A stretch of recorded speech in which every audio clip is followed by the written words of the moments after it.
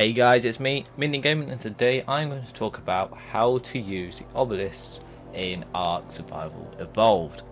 So, I was going on with YouTube and just scrolling along, and there's not really a how to use the obelisks update version recently.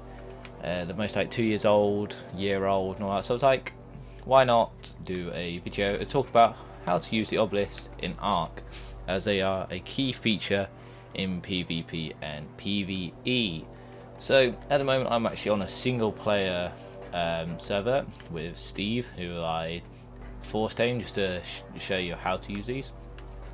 So what I do is I walk up to the obelisk terminal and click Y or X, and it will come up to this UI screen. As you see, it says Ark data, where I can put items in like this, and it will bring up the items into the right hand side.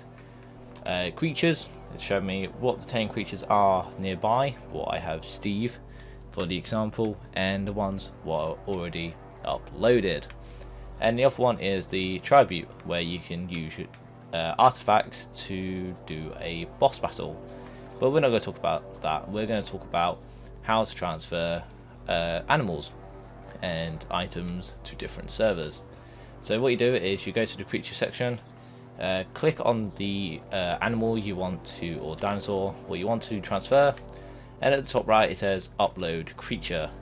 So you click A, it will come up saying upload creature data. Are you sure you want to upload this creature data?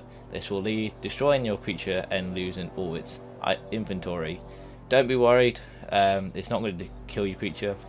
It means it's just going to upload it to the terminal, and say if you got like food in there, it's going to drop it in a bag. So I want to click A, and as you see it says uploaded tamed creatures Steve. Steve's there. So you can now, as I'm on a single player server, you can go on a different map as a single player server and bring along Steve. But if you try and go on a PvP server, for example, you can't bring Steve. The only reason is because if you tame the dinosaur in a single player mode, it will go to single player servers. If you're doing PvE, it can only go to PvE servers. And for again PvP, if you tame in the PvP server, you can only bring it along to PvP servers. And if you want to bring the dinosaur back, say if you've gone into a different server, you do is just click on the animal, so bring Steve back.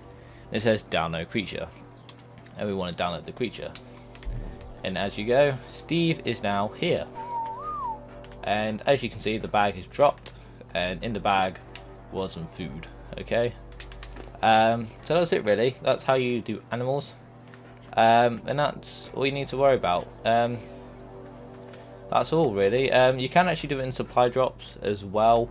So if the obelisks in PvP have been taken over by turrets, you can do it in supply drops, but I think that's only for characters. But we'll do that in a different video.